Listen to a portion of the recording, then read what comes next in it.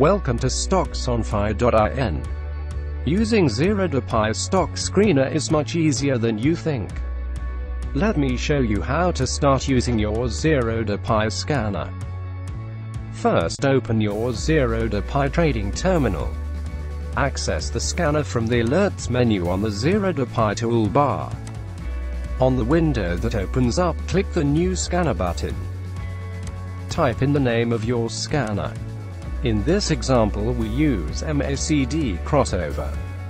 For the periodicity menu, select either minute or hour. Today, we need to screen on minute candles.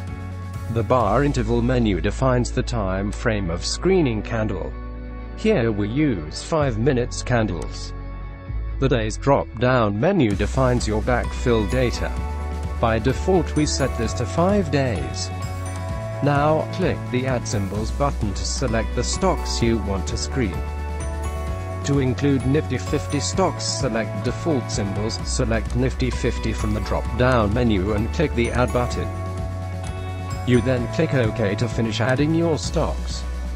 Finally, on the Zerodha scanner settings window you need to now define your screening condition. For this we need to use TradeScript screening codes.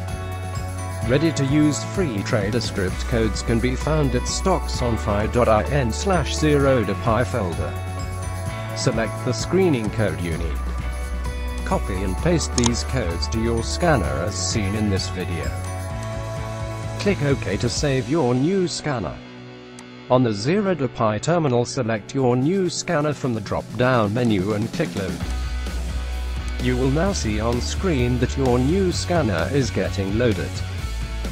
Your Zerodha scanner is now ready to screen stocks real-time. What you need to remember is: 1. Zerodha scanner is a real-time scanner and it works only during market hours. 2. Scanner do not produce sound alerts. You need to watch for a yellow alert highlighter to appear on the screen to find your stocks. You will find more useful and productive free and premium Zerodha scanner codes at stocksonfire.in. Click the link below. Explore to start using them today.